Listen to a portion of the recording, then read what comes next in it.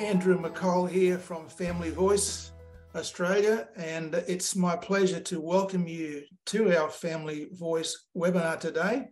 I have as my guest Professor Jim Allan. Jim has a chair at the University of Queensland in law. He's published widely in areas of legal philosophy and constitutional law in the US, in the UK, in Canada and Australia. He also has a sideline interest in bills of rights. He's opposed to them. And he's glad to have moved to a country which happens to be Australia without a national bill of rights. His latest book is Democracy in Decline, that he published in 2014. He writes widely for newspapers and weeklies, including The Australian, the Spectator Australia and Quadrant. And he'll be speaking with Professor Augusto Zimmermann at a Voting Matters Forum at the Tingalpa Hotel next Wednesday, the 1st of March. Jim Allan, it's a welcome to you for our Family Voice webinar. Thank you, Andrew. Thank you for having me. If I'm in the business of plugging myself, I actually have a new book out last year called The Age of Foolishness.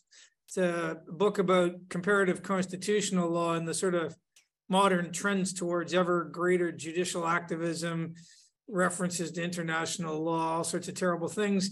But that's Age of Foolishness. But that came out about a year ago. But thanks for having me, and I'm happy to be here. Great. Well, look, we're looking forward to our time today, and we're talking about some questions on the voice. And my first question is, what is lacking in the Constitution 120 years after Federation that requires that we have constitutional change? Well, I mean, people's opinions are always going to differ. I think we have a good constitution here in Australia. Hard to believe, but we're actually the 4th or 5th oldest written constitution that's continuously been operating. Basically, with 2 world wars, there are no old constitutions in Europe except for Switzerland, maybe. So the old constitutions are Britain, but doesn't have a written constitution. New Zealand doesn't have a written constitution. The Americans do, older than ours. Canada does, 1867, updated in 1982, older than ours. But we, at the end of the 19th century, effectively opted to copy the American Constitution. This accent of mine is Canadian, just so your listeners know.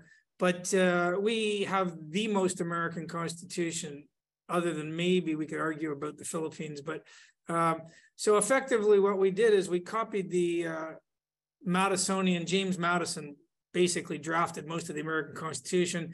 He was one of the authors of the Federalist Papers, and we copied the American Constitution in the sense that we went for the American version of federalism. We decided not to copy the Canadian version. Canada has 2 lists of powers, one for the center, one for the provinces, states.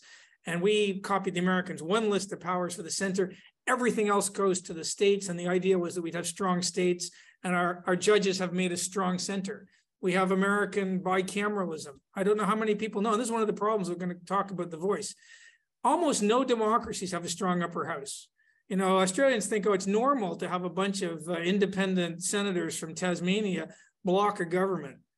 This never happens. The only countries with a strong upper house in the democratic world are the US, we copied them, and Italy.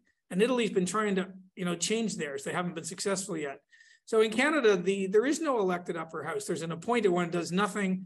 In Britain, there's an appointed upper house, the House of Lords. It has a bit of delaying power. So if you win an election in Britain or Canada, you want to cut the budget deficit, you just do it. In Australia, you have to bargain with somebody from Tasmania who has an extended family and lots of friends. It's very hard to get things done. And there's a sort of built-in bias against the right of center parties, because if you're big spenders, the independents who make it into the Senate, they never block big spending, but they block, careful husbandry. So we have a really strong upper house, very unusual. Copied that from the Americans. And of course, if you put in a voice body, you're going to put in another layer. Effectively, it's going to be hard to get anything done. That's not my main reason for opposing it, but it's a problem. Okay. So with the amount of taxpayers' money being provided for the Aborigines today, what is it that they seem to be really lacking? Well, again, it's not easy to solve solve these problems. So my view is that a sort of symbolic voice type body will do nothing to solve the practical problems. And I don't really think too many people actually think it will. I mean, this is a government, after all, that got rid of the ban on alcohol in the Northern Territories, despite quite a few leaders in the Aboriginal community, especially women, saying, don't do this, don't do this. They've sort of partially put it back on. So I don't think it's really being sold, the voice, not with a straight face, as actually going to solve very much on the ground. I guess the general argument you're hearing is by giving some Aboriginal people more of a say, but they have quite a bit of say. We have more Aboriginal people in the parliament today than a higher percentage than the percentage of Aboriginals in the wider population. I think there's 11 in parliament. That's as a percentage of the 150 plus 76, 150 MPs in the lower house, 76. That beats their percentage of the population. You know, I'm not into the identity politics game where you measure everything in the wider population, and then you insist that, you know, there's X percent, so we need X percent on boards, X percent, and, you know, getting professorial positions, that sort of thing. That's really not a good way. There's no countries that have gone down that road where it works very well. That's what identity politics is. You see that in the diversity bureaucracy. Our universities are infected with it, not just with Aboriginals, but women, but everything. And it's really destructive in the long term of individual initiative and the sort of Martin Luther King idea where you judge people by the quality of their character and how hard they work. And now it's sort of, you know, how many people with this skin pigmentation do we have? How many people with this sort of reproductive organs? Really bad. But if you're asking what would the voice actually do on the ground? Well, my answer is, you know, probably rhymes with the 5th Roman emperor, the guy who was a pyromaniac. Okay. So having said that, are there issues with the Aborigines that probably require cultural, ideological and moral changes as opposed to constitutional ones? Now, I'm thinking particularly about educational shortcomings, poverty, alcohol abuse and domestic violence. Well, again, I mean, I'm a constitutional lawyer, legal philosopher. It's obvious that on terms of social statistics, Aboriginals don't do very well. Teenage pregnancy, alcoholism, you know, kids growing up without a dad. You can go through the social statistics and they're all bad. And I think when you disambiguate it and you look at Aborigines who live in cities versus ones who live out in, you know, very isolated places in the country, well, the Aboriginals who've moved to the cities do much better, and their social statistics are much closer to the median, the average. It's very hard to have high outcomes in isolated places with almost no opportunities for employment. You know, that's just hard for anybody, but it's particularly hard. And I think anybody with a heart wants to try to fix these things. They're very hard to fix. But, you know, I don't think anyone's against doing what we can to fix. There's thousands of bodies right now aiming to try to improve outcomes for Aboriginals. What I don't like is trying to change a written constitution and entrench into it this body, which will be near impossible to get rid of. If somebody wanted to pass a statute that sort of set up some body to give input, well, you know, no one's going to really object to that.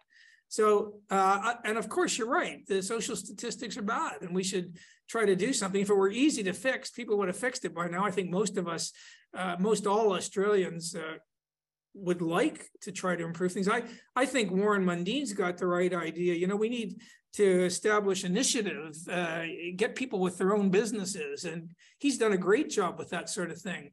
And I think Jacinta Price has really sort of good ideas. Again, I'm not a social scientist, but most of them I don't really think they know what they're talking about either.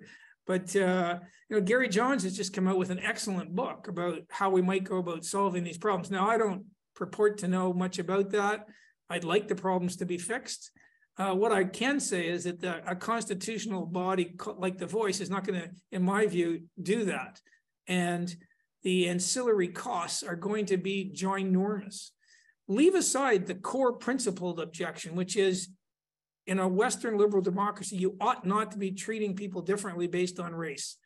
And now some people at this point come in and make a sort of Jesuitical point where they say, well, look, scientifically speaking, race doesn't make much sense. And that's true. It's, if you look at genetic diversity amongst chimpanzees, there's way more genetic diversity than there is amongst humans. Humans really don't have very much genetic diversity. Go from Inuit in Canada to whatever group. There's very little genetic diversity. And so in a scientific sense, if someone says, well, you can't really cash out the idea of race, that's correct. I agree with that. But most people don't use the word race in a scientific sense, in a rough and ready sense, a loose sense, as in there are characteristics you're born with that might relate to skin pigmentation or some other. In the loose sense of being born with characteristics you can't do anything about, we ought not to be building a constitutional structure based on those characteristics which you are born with. Now, call it race, call it something else. I don't care. But there's no real examples of democracies that do well, that allocate things based on characteristics you're born with. So this is the first problem with this voice thing, because that is exactly what it's doing. Now, I have other objections, many more objections, and some of them are possibly even stronger. But that's the first problem, and it's a big problem. And people go, oh well, it's written into the Constitution, but it doesn't have the last word. But of course, there's the political reality on the ground, which we are effectively voting for in this referendum. And then there's the theoretical constitutional position that our elected legislatures will theoretically have the last word. And if they want to, they can tell the voice to go jump in the lake. Well, we all know that won't happen. The Labour Party will never stand up to the voice because they're going to agree with them. There's the people who are likely to end up in this voice body are going to be Aboriginal activists, a few rural Aboriginals. The Labour Party never going to disagree with them very often. And we know that the right of center political parties in this country have the backbones of, invertebrates. And so I'll give you an example from my native Canada. They changed the Constitution in 1982 to give judges a potent, entrenched constitutional Bill of Rights, and they couldn't get it through. And so what the proponents did was they said, well, put in this provision, Section 33. And that provision says that the elected parliament can override the judges. The judges strike down some statute they don't like. They say it's rights infringing. The parliamentarians can override the judges for 5 years, anytime they want, for most of the rights. And so you don't need to worry. Parliament will, in legal theory, remain, supreme. And, the same people who pushed that, the minute it got enacted, entrenched, they started saying, well, you can't use it. You can't use it. You can't override it. It would be illegitimate. You know how many times? It's now 40 years since we've had the, updated Canadian Constitution with the Section 33. At the national level in Canada, Section 33 has never been used, not once, never. My prediction is if the voice comes in, this Prime Minister Albanese has already said it'll be a brave parliament that ever sort of second guess the voice. It'll never happen. Look at the Liberal Party in this country. Are you telling me they're going to stand up to anyone? They can't even stand up to their own sort of Matt Keens of the world. So in theory, there'll be this sort of argument that in constitutional theory, Parliament has the last word. But in practice, on the ground, in terms of what really matters to us, it will not. Now you can say, well, that's not, that's the fault of the parliamentarians, but we're not parliamentarians. We're voters, and we can see the future, and we can see what's going to happen. And so it's all very well and good to say there's this theoretical possibility that one day the Liberal Party will grow a backbone by some miraculous sort of Damascene conversion, and they'll stand up. But in practice, it's very unlikely. So why would you vote for it? This body is going to have a lot of say. As it's worded right now, they will have a say on every single law that's passed. And the judges it will be justiciable, and the judges will have the power to, once it's in the Constitution, the judges can say, because of this provision, Parliament has to do the following things. It says may make representations, but the judges could easily turn that into a constitutional right to be consulted. And the body could slow things down, and they could become rent-seeking on some issues. And they could, ask for money, or they could drag it out so long that, the Parliament has to give them stuff. Can you imagine that Parliament decides this is so important, we're not even going to bother to consult with the voice? I can't see that ever happening.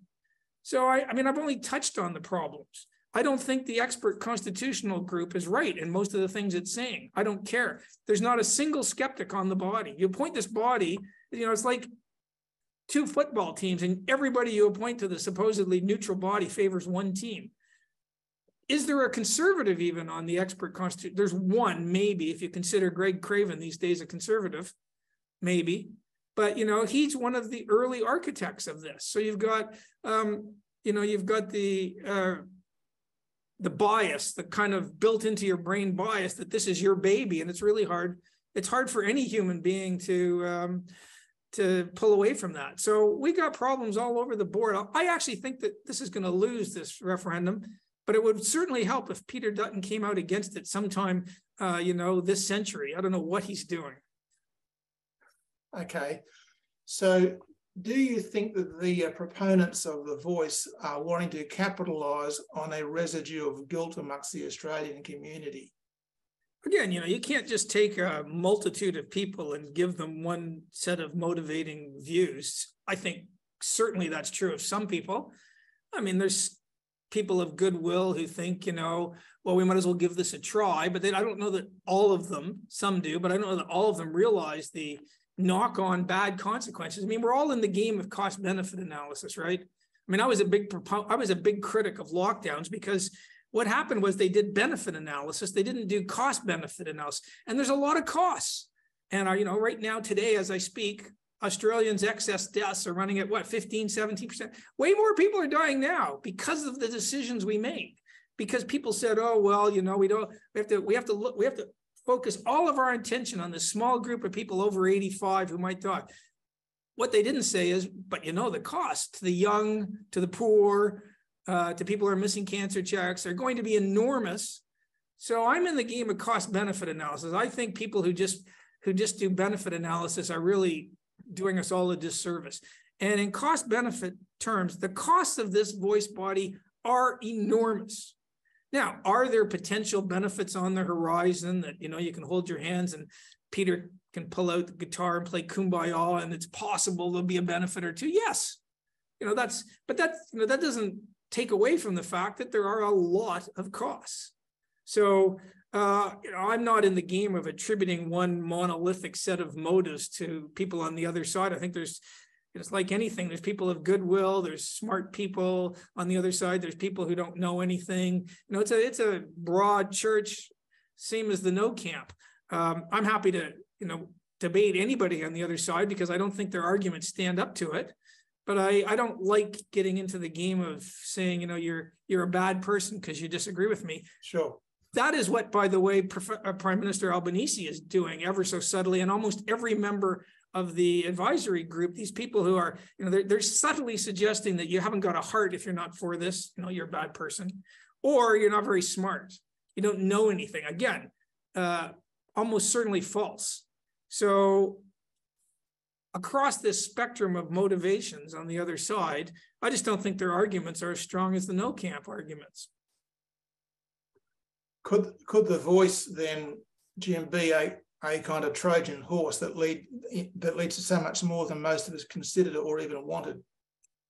Well, I mean, if you look at the statement from the heart, it's a three-pronged thing. And now, we're not voting on the other three, but certainly putting something into the written constitution opens up the door to judicial activism. Now, Greg Craven used to be one of the biggest opponents of judicial activism. When I first got here in 2005, he had these great arguments about the High Court, making things up. I think he was right.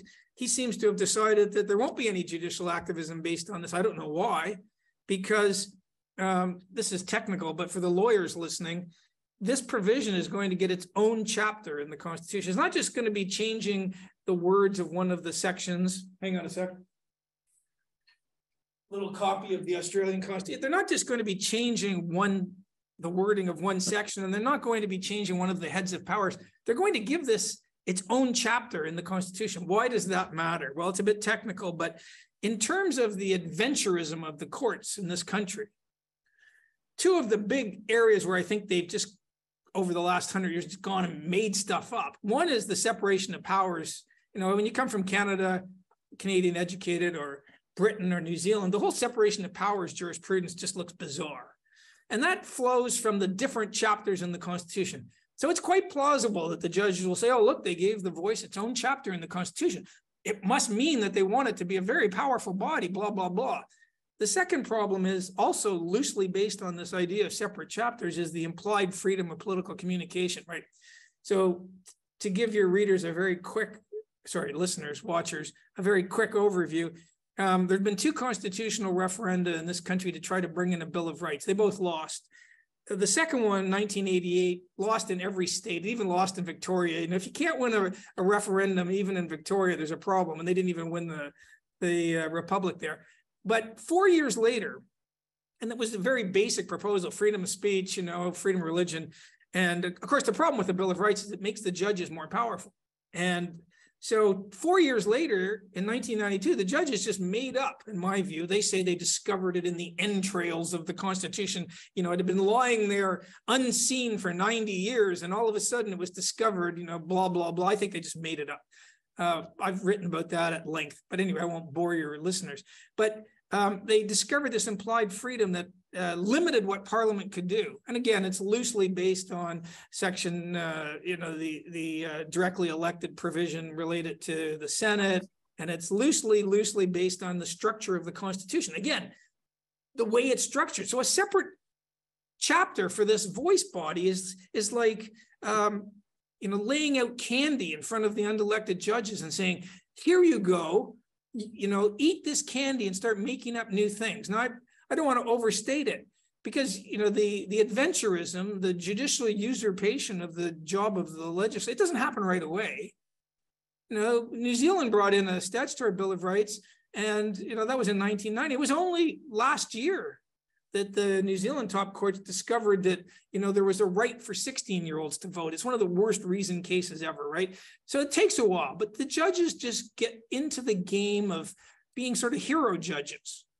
They're going to deign to tell us from on high, all of us mere voters, all sorts of things about what is rights respecting and what isn't rights respecting and what's allowable and what's not. They already in Australia do proportionality analysis. So I don't have any confidence that we can constrain the judges already it's difficult to do. If you go back to 2020 and the Love decision, based on nothing in the Constitution, 0.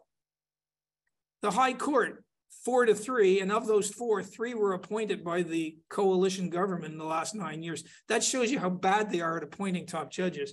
But they decided in Love that even non-citizens who claim to be Aboriginals could not be deported if they pass some amorphous tests about actually being Aboriginal. So assume they meet the Aboriginal test, you can't deport them. They're not citizens. They're criminals. This is outrageous. It was an outrageous decision, and there is no textual warrant in the Constitution for that decision, and there's no way to point to any any lawmaker who intended that result. They just, in my view, made it up, and they made it up talking about things like otherness and spiritual connections to the land. It's like you'd wandered out of the High Court of Australia and into some university seminar by a French deconstructionist professor. Professor Foucault is now talking, and they absorb this. And, this was outrageous. And this is without the voice. So anyone who tells you that these things won't be justiciable doesn't know what they're talking about. And anyone who says, well, the judges will be constrained, well, I'm betting against it. Again, it won't happen in the first couple of years. It'll happen. And so this isn't one of my biggest worries about the voice being entrenched in the Constitution in its own chapter is the raw likelihood of, activists usurping the role of Parliament judges. So again, if it were just a statute to set up some body where you pick Aboriginals to comment on Aboriginal matters, we've had those bodies. It didn't work out very well, but I'm happy to try them again. I don't care. Don't put it in the Constitution. It's a really bad idea. Do you think that the voice could actually lead to the Aborigines in our country getting a greater leverage of political power than the rest of the Australian community? Yeah, again, the problem is when you just lump everyone together and call them Aborigines. A lot of Aboriginal people are against the voice. Jacinta Price, Warren Mundine, loads of them. And it's not clear who will get this leverage. I think there will be leverage for the body we call the voice. But you can't treat Aboriginal views as some sort of monolithic body who agree on everything. It's like treating all women, as if they're all left-wing activist university people. The only women who are left-wing activist people are left-wing activist academics in universities, right? And so, the body won't represent all Aboriginal views because they're not all monolithic. We're all different, and you cannot deem to know what a person's views are just by looking at their skin pigmentation or the kind of, chromosomal background they have. So I think this body will have a lot of say on the body politic, but I'm not prepared to equate the voice with some sort of Rousseau-like, general will of the Aboriginal community. That's just garbage.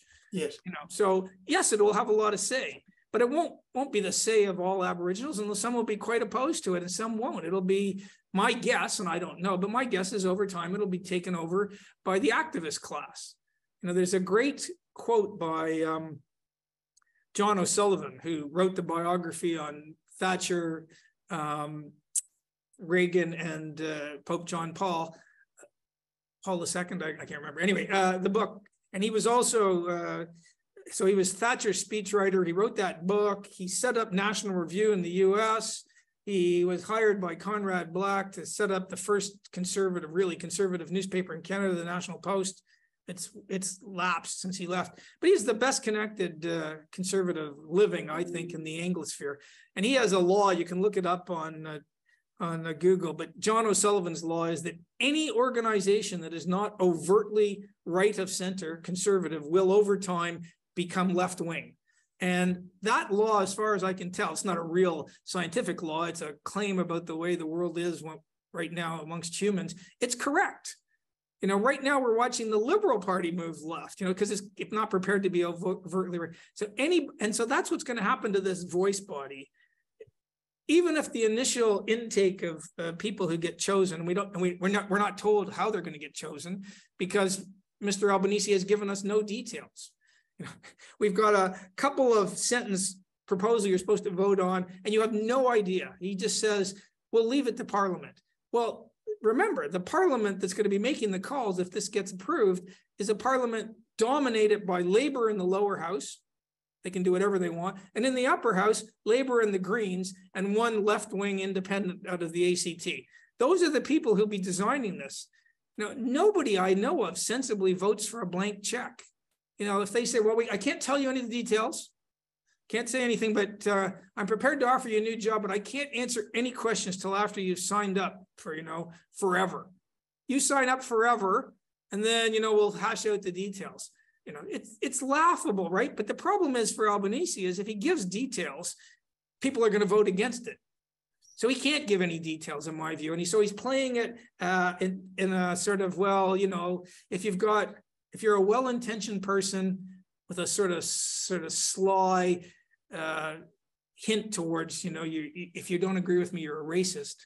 But if you're a well-intentioned person, you can just trust us to sort this out after the fact.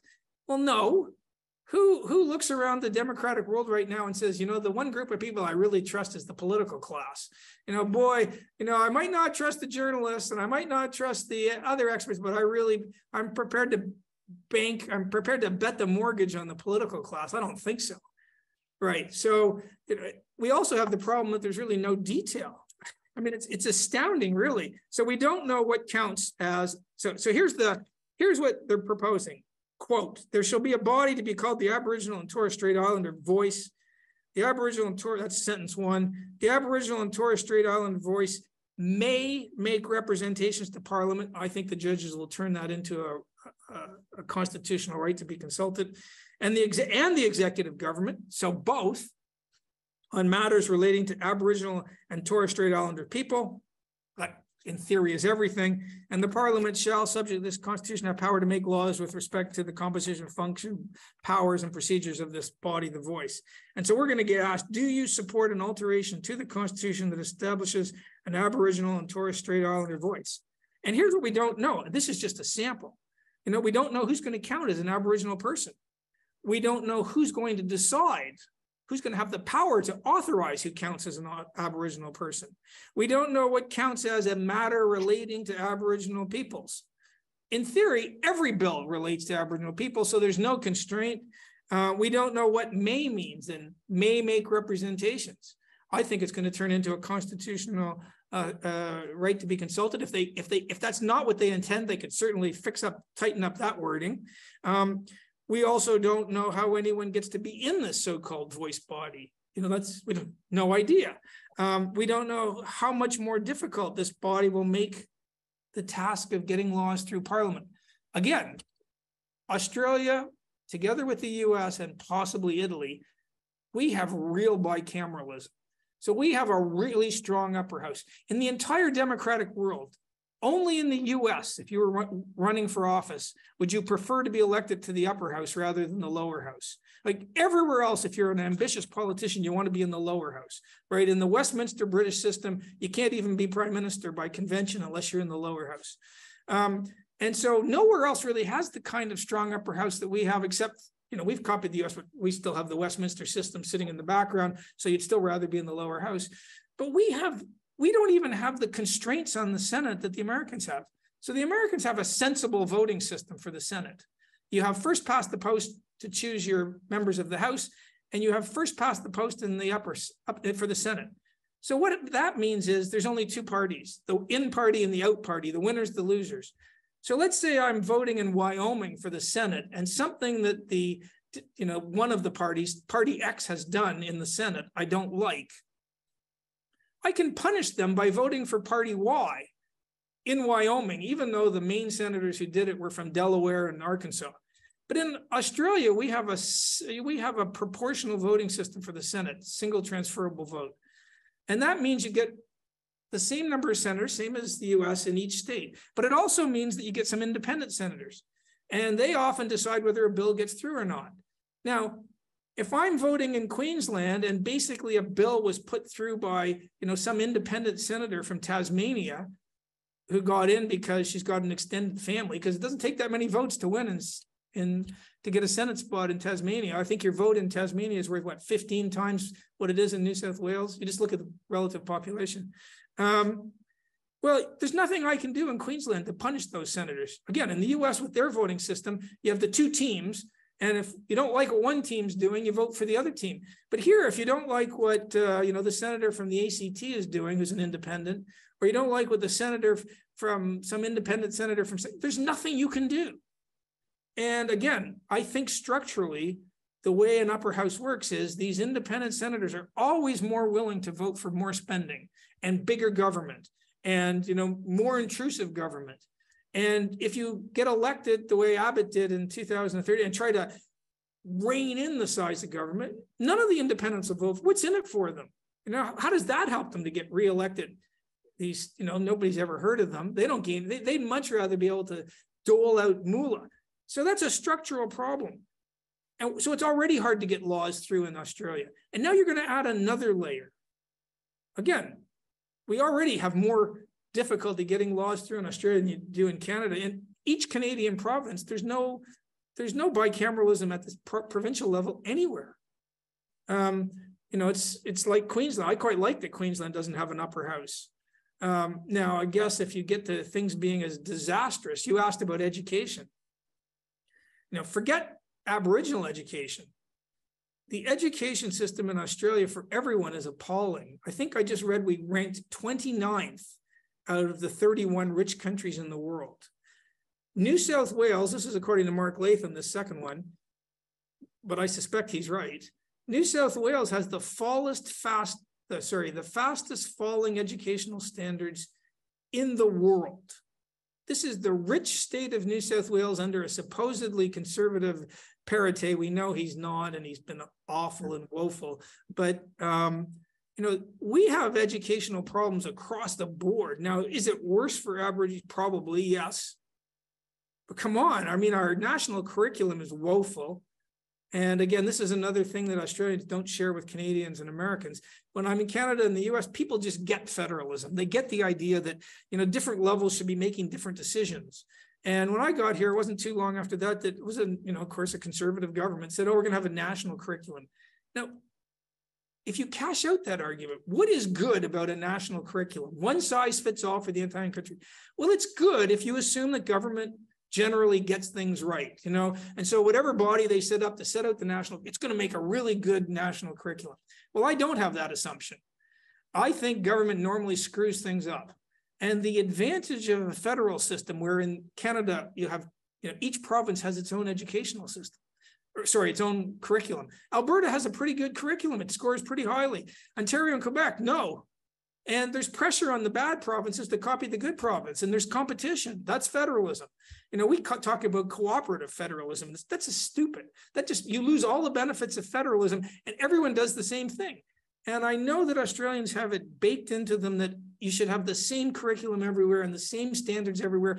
That's the French one-size-fits-all centralized model. I don't think it doesn't, the wealthiest democratic countries in the world are all federalist. They have real federalism. They have competition. So, a national curriculum was never a good idea in my view, unless if you have any skepticism about how well one level of government will do, we want 6 different school curriculum. In the US, often the school curriculum gets put down to the level of the county. So they have hundreds of school curricula. In Switzerland, the parents in the region pick the curriculum. And Switzerland has great school curricula. So, we have so many problems with education. I don't think we can go and just sort of focus on the problem with educating Aboriginal people. Let's focus on the problem with educating the smartest, wealthiest people in the country, because they're not getting a good education. What did I read? School leavers' ability in math and sciences today is a year and a half below what it was 20 years ago. So, this is really catastrophically bad. Now, does anyone bring it up? No. Is anyone prepared to take on the school bureaucracies? In the bureaucracies? No. So, I think we got. I'm off topic here, but if you think education is in a solid state, Gonski saved everything. He made it worse. They're throwing money at things that don't fix. There's no correlation in the rich world between the size of the class and educational outcomes once you get below a certain number. South Korea has classrooms in the 30s, and they do better on every front. And this jargon about having 8 people in the classroom, and we've got all sorts of problems. So I don't know about that either. Well, thank you for that portion of your talk about the education of Australia, which I'm actually quite interested in because I'm a teacher. But Peter has some more questions for you from our viewers. So I'll hand over to Peter to add some questions to you, Jim. Yes, thank you, Professor. The first question I've got here is, why is nobody talking about how much this will cost?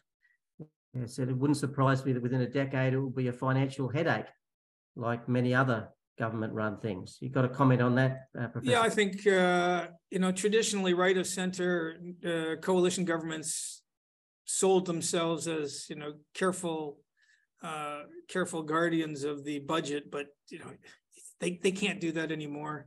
Again, one of the sad and sorry side effects of the Morrison government during the COVID was they ran the highest spending, biggest taxing government since the Second World War. So how do you stand up and say Labor is a bigger spending government? You can't, not with a straight face. And then they go, oh, it's all because of COVID. Again, the country in the world right now with the lowest excess deaths cumulatively throughout the whole pandemic is Sweden. Sweden copied 100 years worth of data, which said, focus your attention on the vulnerable, don't lock down, don't destroy the small business economy, blah, blah. They did everything the playbook said. Every other country in the world, virtually, except for, some jurisdictions like Florida and South Dakota, they just panicked.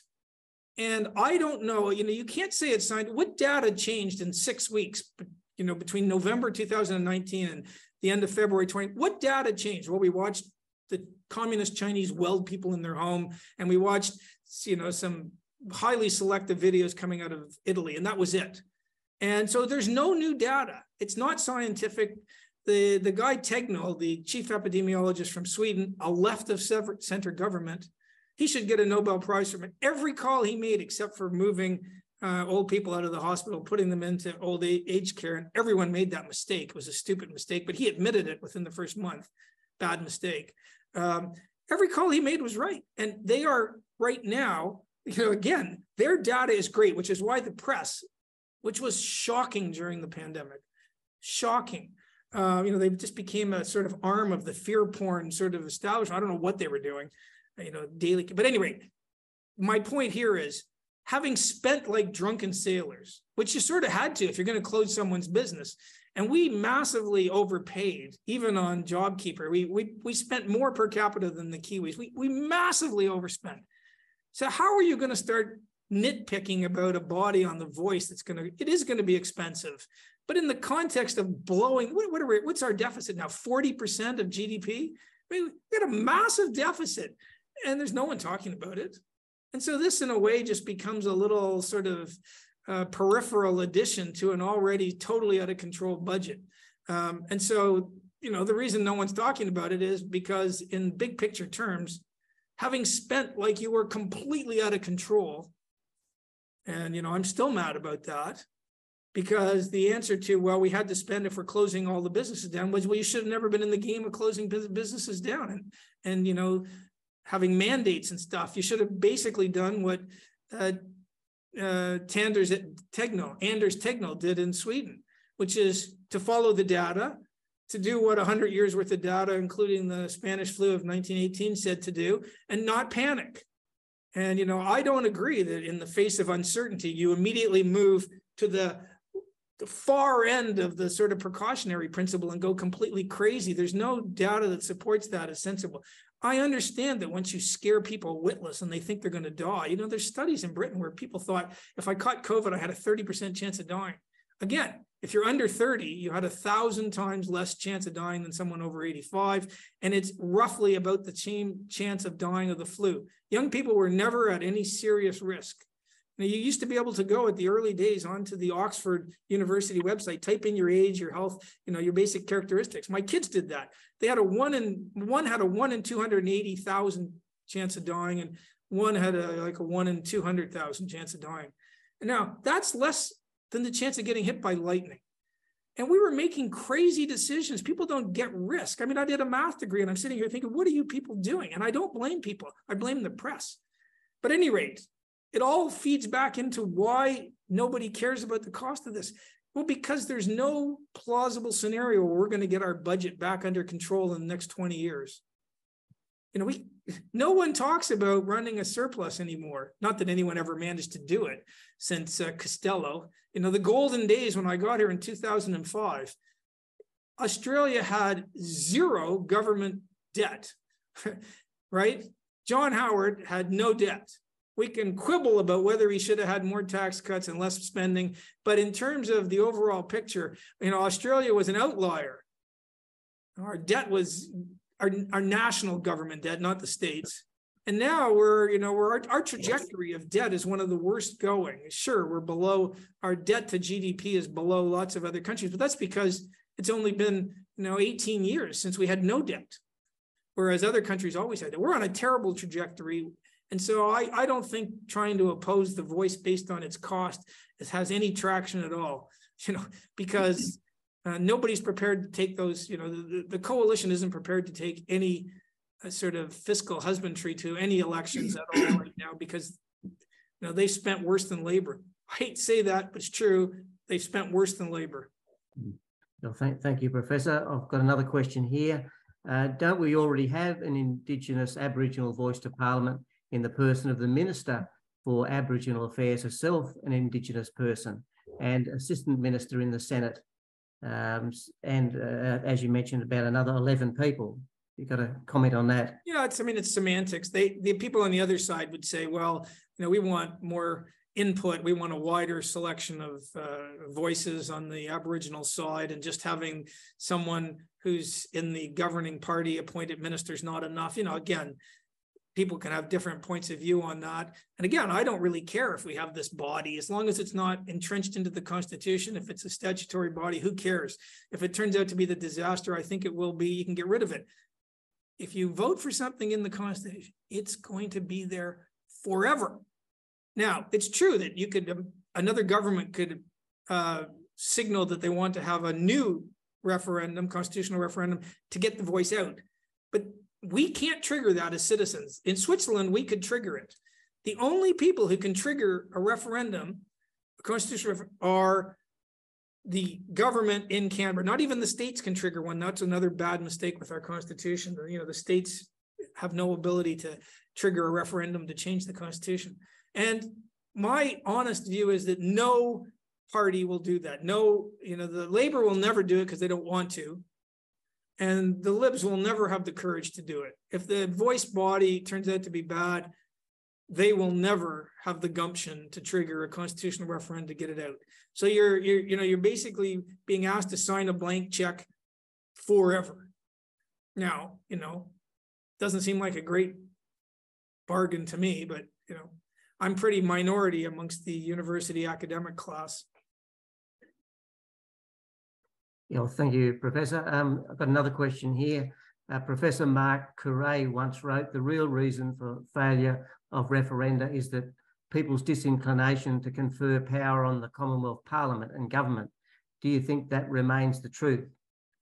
Well, it's partly right. You get a lot of current constitutional academics in Australia say, oh, it's so hard to change the Australian Code. So it's just not, in procedural terms, to change our constitution, you have a referenda and you need to pass two steps. The first step is you have a referenda where everyone in the country under compulsory voting votes, yes or no. And you need 50% plus one. That is not a high procedural test. If you belong to a tennis club and they say, we're going to change things up here, but we want to first get a vote of everyone and you need 50% plus one, that's not a hard test procedurally.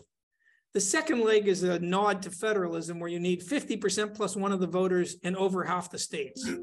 Right. There have been 44 constitutional referenda in this country. 36 have failed. So 8 succeeded, 36 failed. Of the 36 failures, 31 failed. So all but 5 failed on the first step. You couldn't get half of Australians to agree. Now, that is not a hard procedural test. I would put it this way. Most left-wing university academics who teach constitutional law would have liked a lot of those referenda to succeed, and they didn't. So they moan about how hard it is to get it through. If you want to know, I mean, I looked at the 44 and I would have agreed with the outcome in all but 2. I think, and it's true that as Professor Curray or Dr. Curray says, a lot of the referenda were related to giving more powers to the center.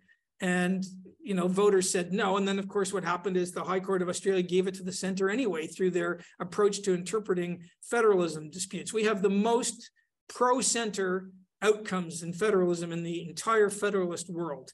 And it's not because the voters wanted that, and it's not because the original design of our Constitution dictated that. It's because every time a case between the states and the center, the Commonwealth, got to the High Court, and I exaggerate slightly, but almost every time the High Court sides with the center. They have adopted an approach to interpreting federalism matters, which makes it almost impossible for the states to win. The Tasmanian dam case, they read all of the Section 51 heads of power. They read them in a sort of literal, expansive way. And if there's any way to fit the law into any of those, the center wins. And it's a ridiculous approach. It ignores the intended meaning of the lawmakers at the start. And what they did in Tasmania, they looked at the external affairs power. The center had signed some treaty related to environmental matters. And so, hey, they win. On that basis, the center wins every time.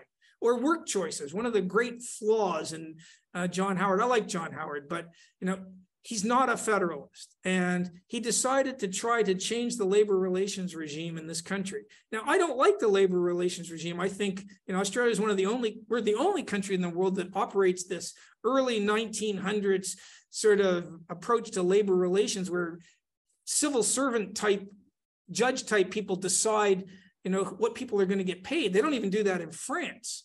New Zealand was the second last country to have it. They got rid of it in the 80s. This is, for a Canadian, this is just crazy way to structure labor relations where you have these awards that are 18,000 pages long and even the ABC doesn't comply with them because nobody knows what they say. Right. And so, Howard tried to change that, and I'm in favor of changing it, but he tried to shove it through under the corporation's power.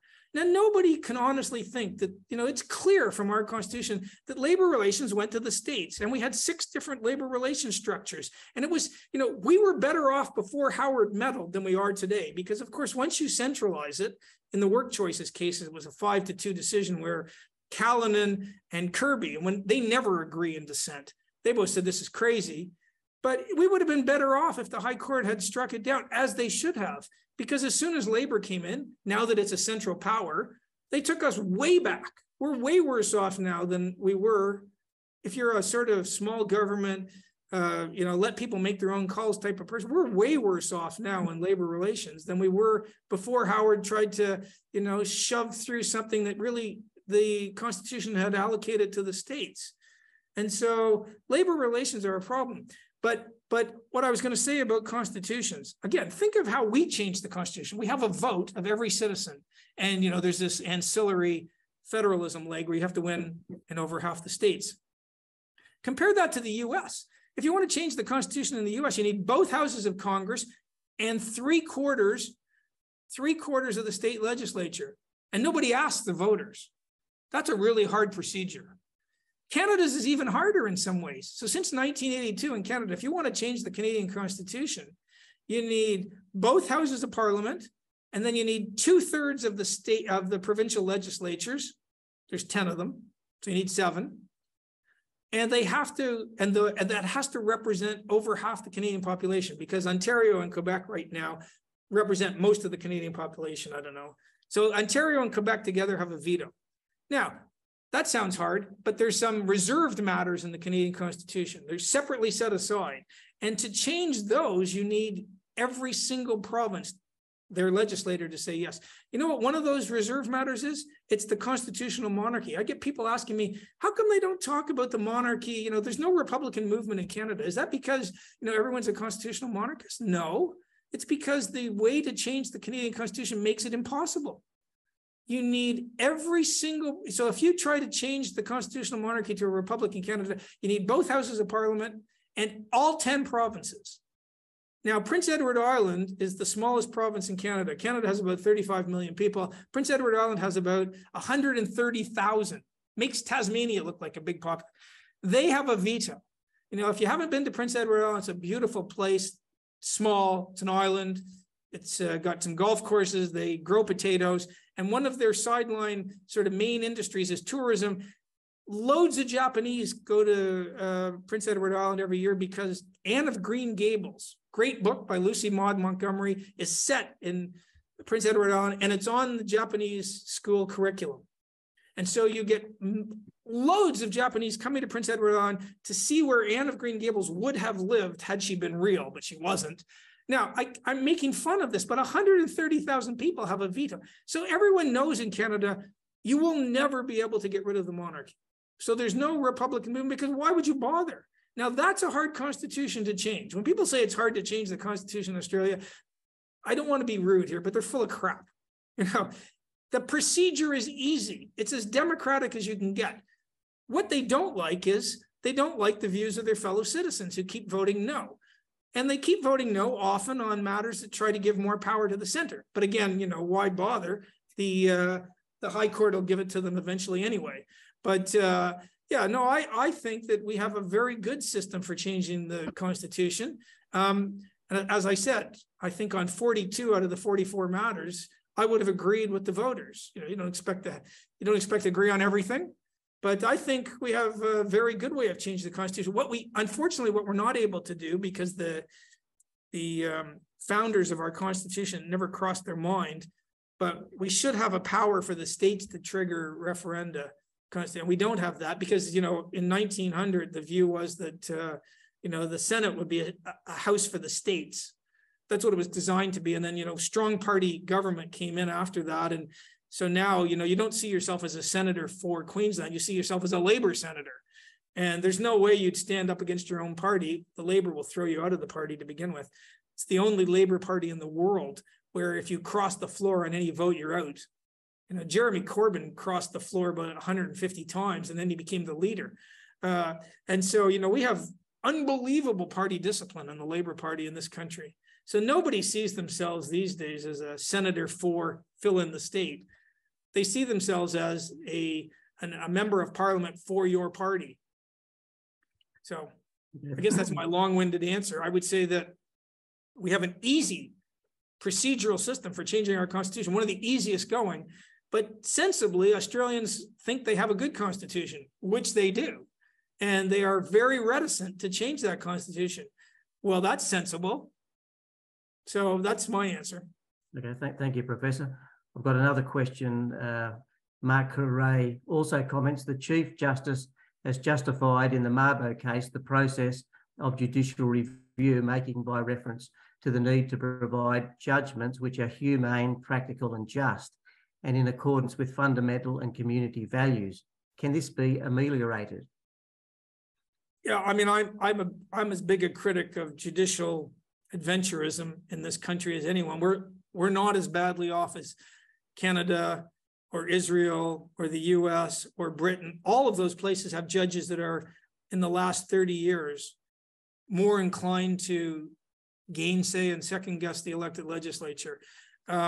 I guess you could say about Mabo that, strictly speaking, it's a common law decision. It's not a constitutional decision. And had the parliament wanted to, it could have just enacted a law and said, no, we're overriding the decision. You know, to some extent, they played around with native title. And again, one of the problems, I mean, I'm a small government, free market guy. I think one of the problems with native title is it doesn't give individual ownership. And it's very difficult to create a modern, successful economy where you don't individually own stuff. So you own it with a group. So, you know, if you believe in incentive and you believe that, you know, to some extent, we all want a safety net, reward should follow hard work and ability and merit and that sort of thing. Well, how does that work with group title? I mean, you know, it doesn't work is the answer.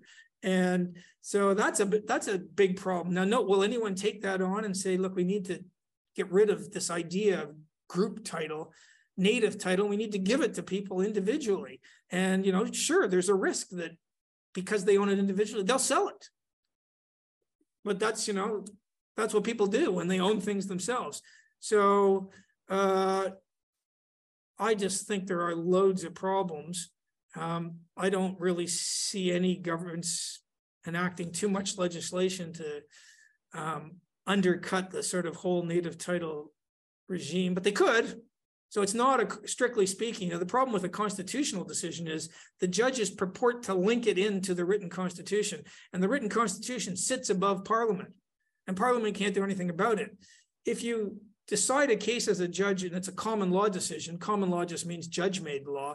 Well, the statutes of Parliament sit above the common law. And so if you don't like a common law decision, you know, New Zealand decided that they didn't like the whole entire tort law regime where, you know, that dealt with accidents and compensating people who get hurt in accidents. And they just enacted a no-fault system, you know, so you took out all of, you don't sue in New Zealand. If you get hurt in an accident, there's a chart, right? And, you know, when you start thinking about it, that New Zealand decision makes a fair bit of sense. You know, an accident regime to deal with people who get hurt because of negligence or carelessness.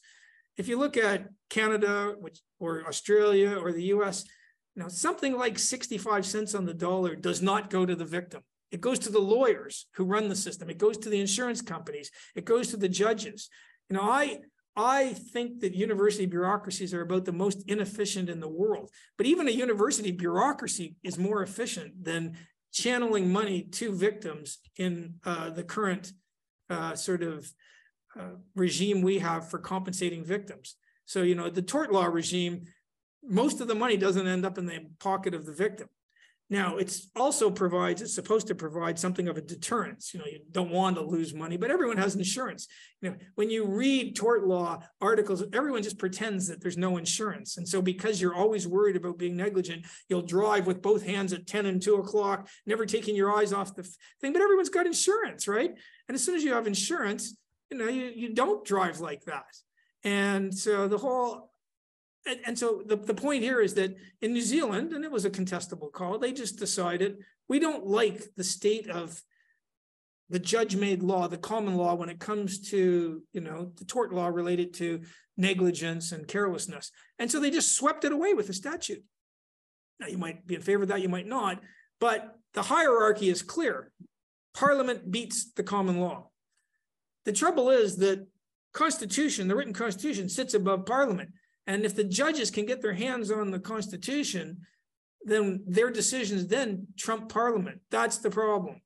You do not change the written Constitution lightly, especially in today's world where when you glance around the common law democratic world, judicial activism is increasing and has increased everywhere. That's just a fact. You can go read Rand Herschel, left of center guy. He has books on, they call it juristocracy, critarchy with a K. Depends if you like Latin or Greek. But we have problems on this front. And so again, we should be very hesitant to screw around with our written Constitution. Thank you, Professor. I'll hand it back over to Andrew now. I did have a couple more questions, but we'll have to leave it there. Andrew, over to you. Thank you, Peter. So thank you, Jim, for your informed and interesting comments on The Voice today. Thanks also to our viewers today for participating. We look forward to voting in the Voice bill and the referendum later in the year. God bless you all. Thank you very much for having me, gentlemen, and thanks for everyone who decided that they wanted to spend an hour. Again, sounds like my mom, so thank you very much. That's great. Appreciate it.